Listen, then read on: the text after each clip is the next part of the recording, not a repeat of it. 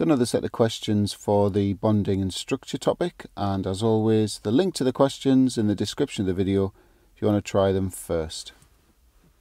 Okay, so make a start. So bromine atom has 35 electrons, so we have this electron configuration here, and with the 4s and the 3d you could write them the other way around if you wanted to.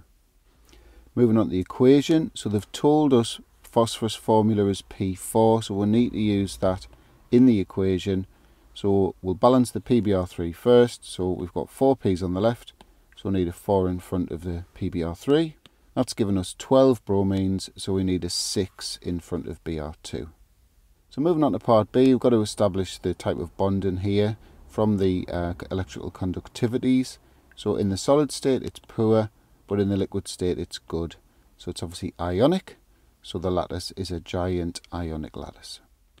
So what's the explanation for the different conductivities? It's all down to the ability of ions to move. So in the solid state the ions can't move, so it has this poor electrical conductivity, whereas in the liquid state the ions can move. So it's not to do with electrons, it's ions. So moving on to the next question, we've got to explain the melting point and the electrical conductivity for calcium and bromine, and obviously link it all to structure and bonding. So like I said at the start of the playlist, got to be really careful with your wording here. You must call the particles by the correct names. So we'll start with calcium. So calcium's got a giant metallic lattice structure. So it's got this high melting point because there's a very strong electrostatic attraction in the lattice between the calcium 2 plus ions and the delocalized electrons. Now moving on to its good electrical conductivity. So what's that down to? It's because these delocalized electrons can move.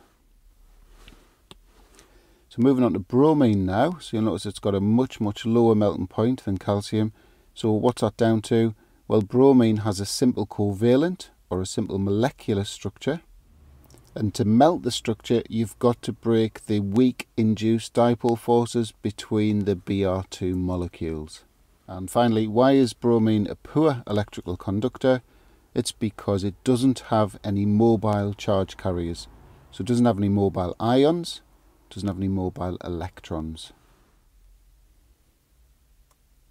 So just before I move off this question, you can see I've highlighted some key words there, or terms. So remember, it's really important you call things by the correct name. So in calcium, in any metal, you've got metal ions. So in the case of calcium, it's the 2 plus ion, and you've also got delocalized electrons. In the case of a simple covalent or a simple molecular structure, you've got molecules attracting each other, in this case with induced dipole forces, or you could have also said London forces. Sorry, I didn't explain that in the answer. And obviously another important thing to mention is the relative strength of the interactions. So obviously in a metal you've got this high melting point, so that's telling you that this metallic bonding is strong, whereas these intermolecular forces in bromine are obviously weak and give you those totally different melting points. Moving on to part B, so the dot and cross diagram. So calcium ion, full outer shell of crosses. I always use crosses for my metal. So 2 plus charge there. You can have an empty outer shell there if you want, but I tend to put the sort of next shell in as being full. So that's the calcium ion, and because it's CaBr2, we need 2 Br minus ions. So because I've gone for crosses for the calcium, I'm using these open circles for the electrons for the bromine. Bromine's in group 7, so we need 7 valence electrons for the bromine, and obviously there's the electron that the calcium's provided, 1 minus charge for your bromine.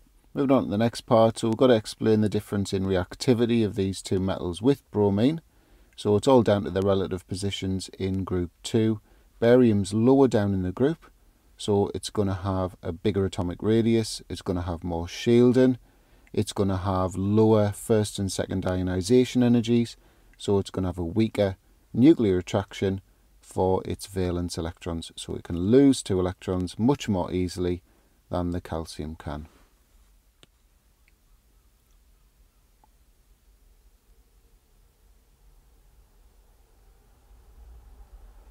So moving on to the equation, you can see I've got the unbalanced version here. The question's kind of testing you on your knowledge of formulae. So aluminium hydroxide's formula wasn't given.